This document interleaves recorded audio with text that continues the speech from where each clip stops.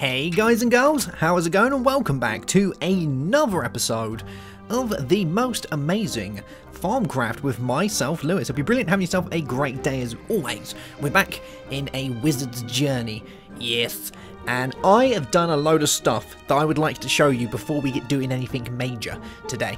First thing is I brought all of the Viz relays up here, so look at this, it's going through the ground up here and it's powering all of these guys. How funky is that? So when I go along now and I grab some of this, let's grab some of you, pop you in there.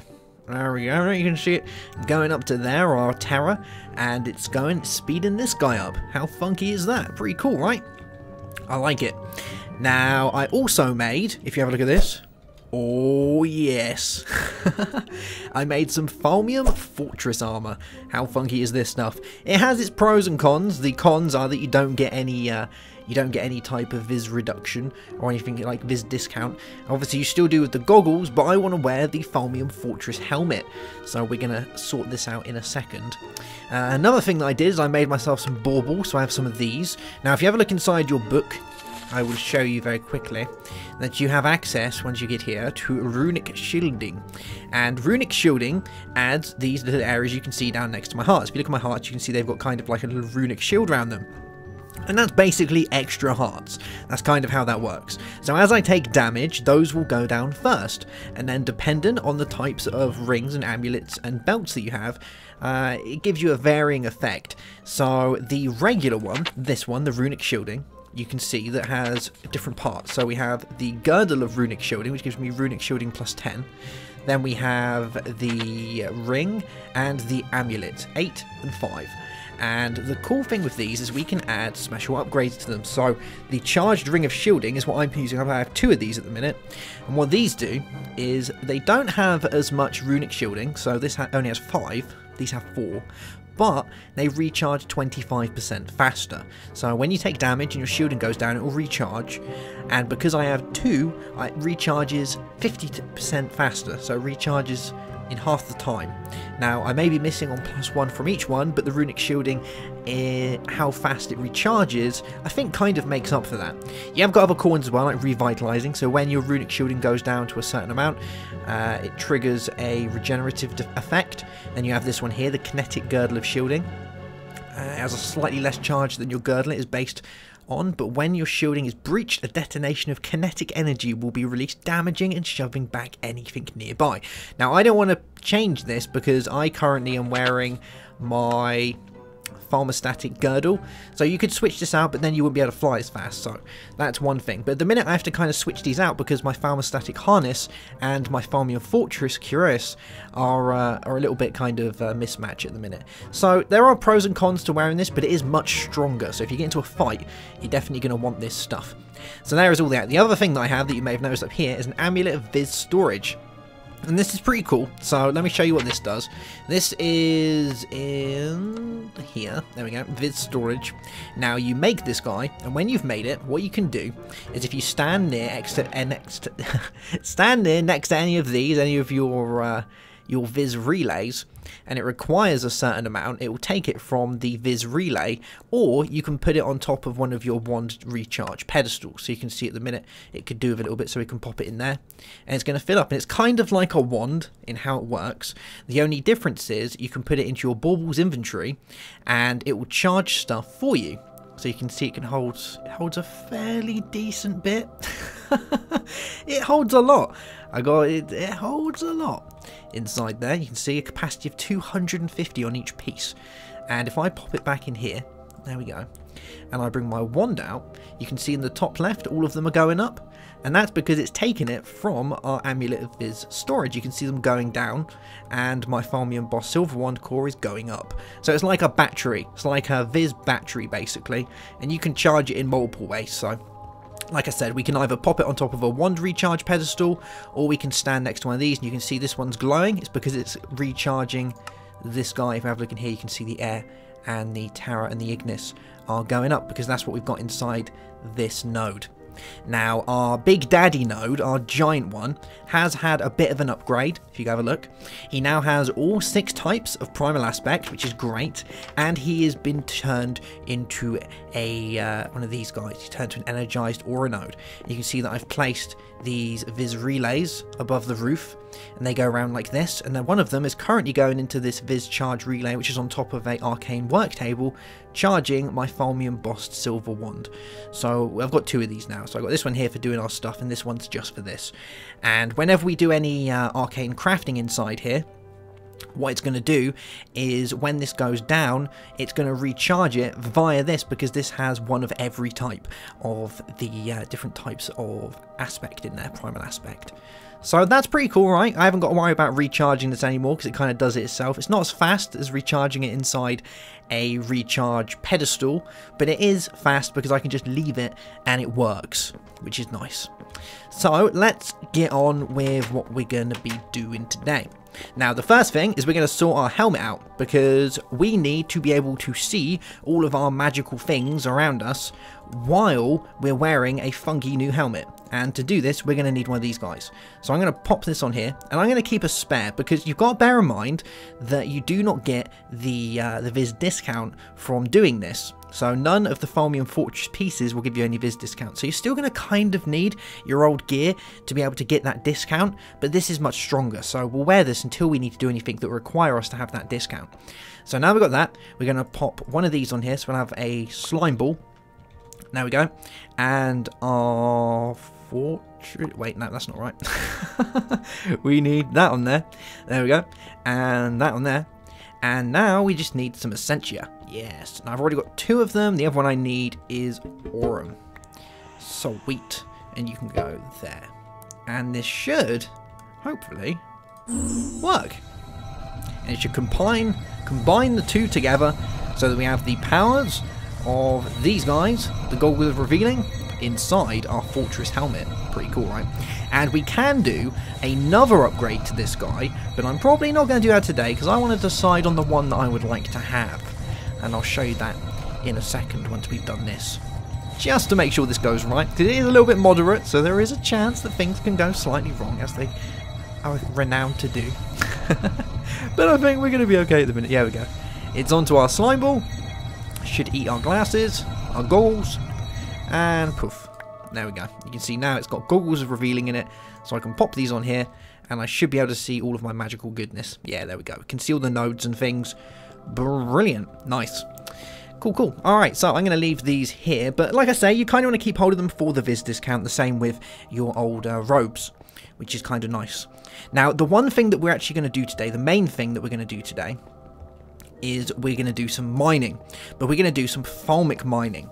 Now, I don't really need to do any mining because I have increased all spawns on this so that we could kind of get into the magic a little bit faster, so I didn't have to mine for half my life. But I'm going to show you this anyway because it's kind of cool, and I would like a big hole in a wall because I was thinking of filling it with something nice. So I've made myself, if we have a look in here, these bits: an arcane ball base, and a couple of other funky things that are going to come in a little bit useful. And I'm just going to get rid of all this stuff in my inventory because we don't need this here at the minute. So we'll get rid of you, we'll get rid of you. Yeah, let's get rid of all this stuff that we don't need. So all of that. My bell could be kind of handy. I don't need you or you. Alright, good stuff. So we're going to need you, and you, and you, and you. And that should do the trick. Now, you don't need all of this, but we're going to try and supercharge it because we're cool. And I also made another pickaxe of the core. It's not as good as my one, but it's alright. It's got efficiency 4 and repair 2 on it, so it should be kind of nice. But we are going to need something else as well to be able to run this guy so that we can do our boring. And that is going to be a wand foci. Now, I haven't gone into any wand foci yet because I was kind of holding off until later on, but to be able to do this guy, we need to have at least researched the wand focus of excavation to be able to get the research to make the arcane bore. And this guy's kind of cheap, he's not that expensive, and I'll show you what this actually does in a later episode. But for now, just take my word, it's cool, and we're going to make it for this. So we're going to need 4 nether quartz, 4 earth shards, and an emerald. So let's grab 4 earth shards. There we go. And we're going to need an emerald. Brilliant. Alright, let's go and make this. We're going to go make it up inside our nice little castle area here, just so I can show you how the table works with the Viz relays attached to it. Here we go. And then we'll give it an upgrade, because I think that's going to be even cooler, isn't it? So, oh my god, I'm flying off all over the place. I'm going somewhere. Alright, so I want you, and you, and you. And these are the wrong way around. There we go. Alright, so you can see this is going to cost 4.5 of each one of these types of aspect. So when I take this out, you're going to see that it's going to pull the aspect from the Viz relays like this, and you'll see my wand is recharging.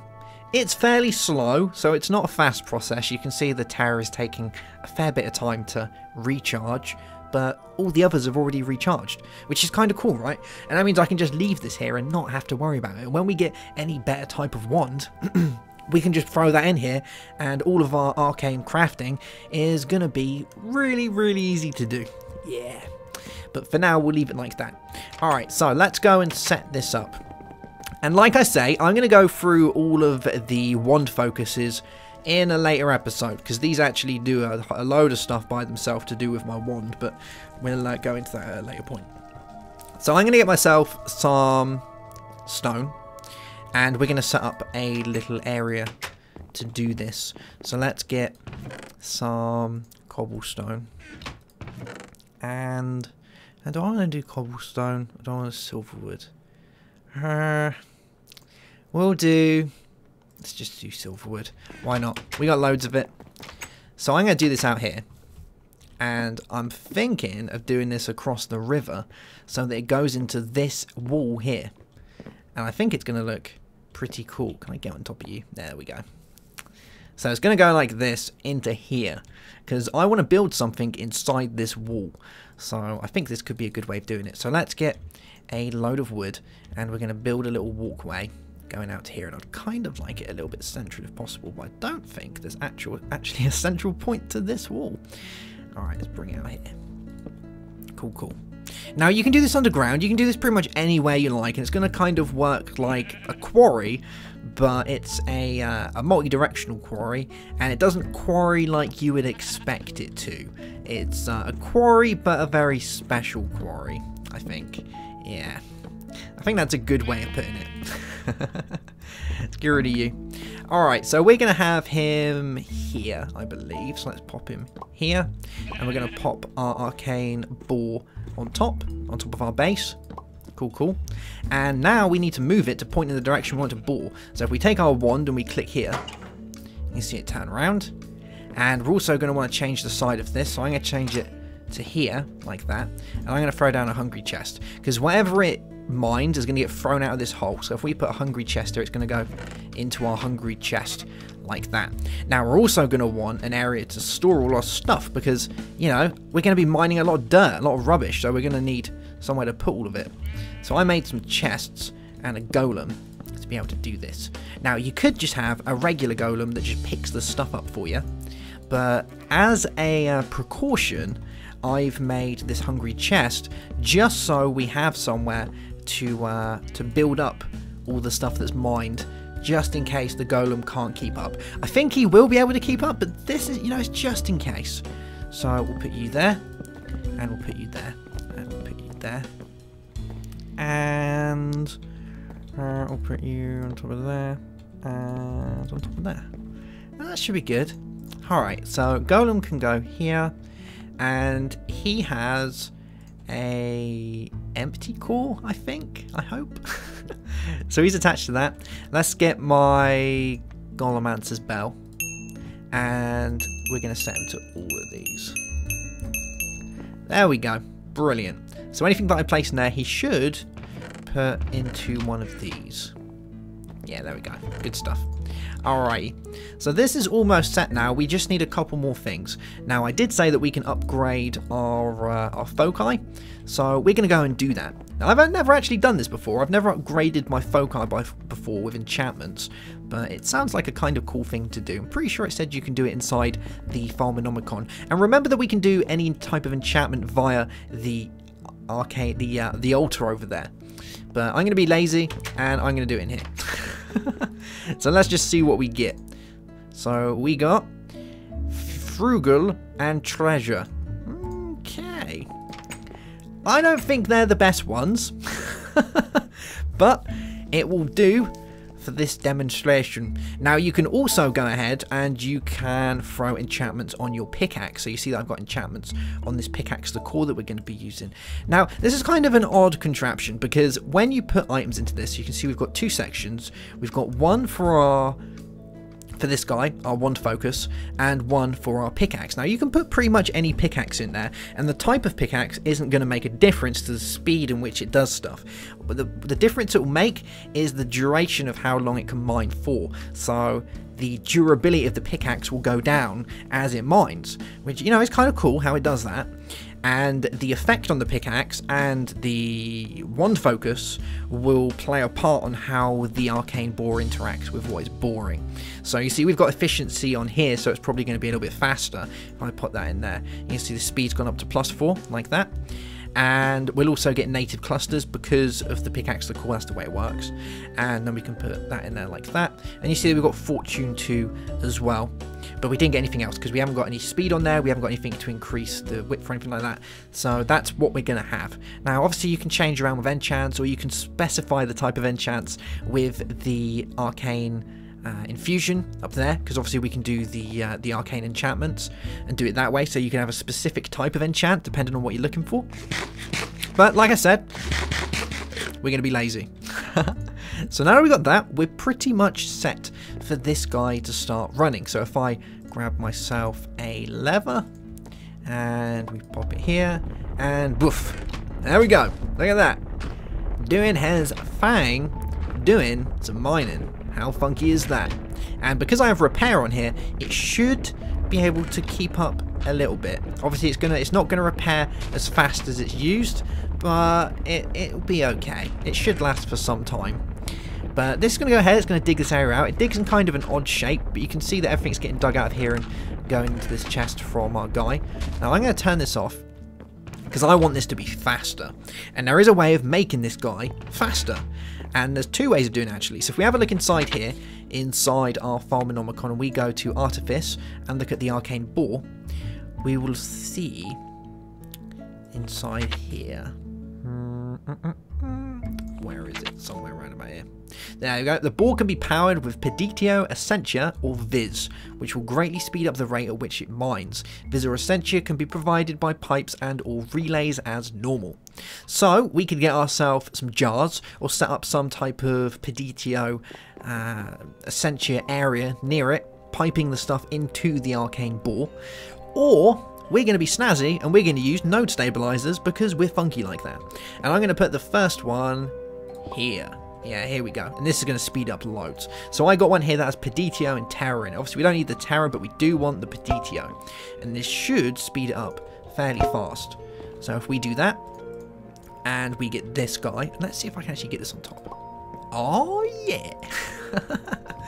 And we bring you up, like so. Cool, cool. And we begin the energizing process. There we are. Then us, and I am going to go ahead and I'm going to connect one of these to here. How funky does that look? And this should, once this has been energized and done its thing, are those coming out of there? Go on. Go on. Do your thing, Mr. Node. Mr. Transducer. Transducer. Work. Transduce. Transduce. Transduce. Okay, there we go. Now it's working.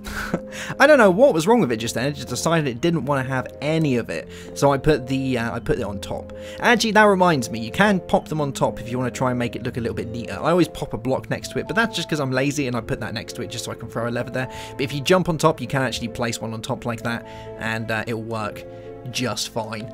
So we can see now that this is doing his thing, and my warp ward is about to run out. And believe me, I am starting to have some negative impacts around this place.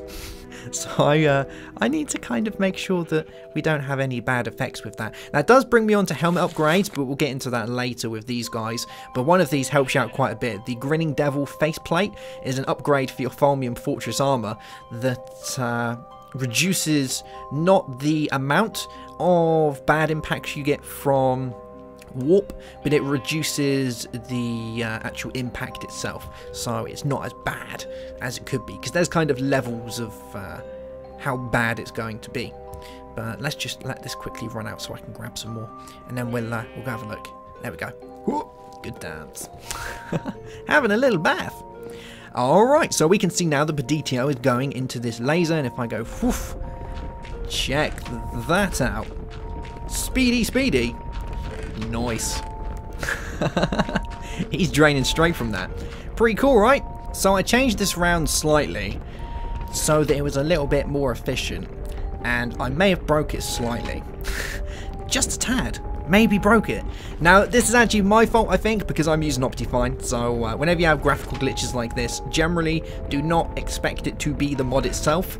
It's 9 times out of 10 your fault, and in this case it is because I'm using Optifine. That's probably why that's going a little bit mental there. But that is actually the Peditio going into it. Before, we had a green laser, and I took a second to realise why it was actually sucking terror for it. And it's because I had my Amulet of Viz storage on me, wasn't it? I had it inside my balls inventory. If we do this, see that change green? Yeah, it's because it's charging this guy, whereas I want it to be just that. So I'm going to change it just to that while we're around, and now it's going super fast. Now if you don't have Optifine on, the chances are you're probably not going to have this weird kind of graphical glitch, but yeah. It kind of looks cool though, doesn't it, I guess, in its own weird, wonderful way. Nice. But we're doing some mining. It's working pretty well. Look how much good stuff we got. Redstone, iron. I can see some diamond down there. I wonder if this hurts me if I stand in front of it. It doesn't. Brilliant. Let's go down here and have a look. Look at this. How cool is this? It does look pretty funky, doesn't it? And it's going around there. It's mining loads of good stuff. And I love how when it mines it, the block actually kind of disintegrates and gets pulled with it. Like that. That's so cool. And it's going to go a fairly decent way as well, and it's quite large when it gets going. Like, the size of it's kind of funky, so I do like that. And look what we got in there. We got diamonds, we've got ore, we've got gold. You see this little guy's having a bit of a hard time trying to keep up with it, but I think he's doing okay. Maybe we need a couple more golems. Another way I was thinking of doing it was, if you want to do it over a large area, you can have the items kind of spew out into a magic mirror and then have them get it kind of teleported over that way. It's another way you can do it. Or you can just have it go into multiple chests.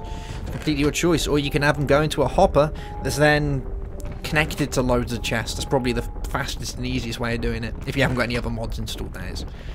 So yeah, that is that, guys. That is the Arcane Ball. But you can see that he's taken a fairly decent amount of damage in there, that pickaxe of the core.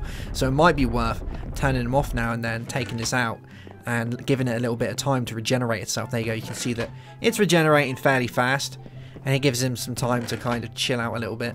This has kind of gone back to normal again now. I wonder if I put this on, it's going to break it again. Let's have a look. No, it's fine now. But if I do this, put this back in here, do this. Oh no, we seem okay now. Ah, maybe just moving it kind of broke it. Alright, well, we look good. We look good. Cool beans. Alright, guys, well, that's going to be that for today's episode. I hope you have enjoyed it. If you have any questions, make sure to... Oh, mana bean. If you have any questions, make sure to drop them in the comments section. And if you're new to the channel, I urge you to subscribe for more awesome content. Have yourself a great day. Have a good one as always. And... oh, man, I look cool. And... goodbye.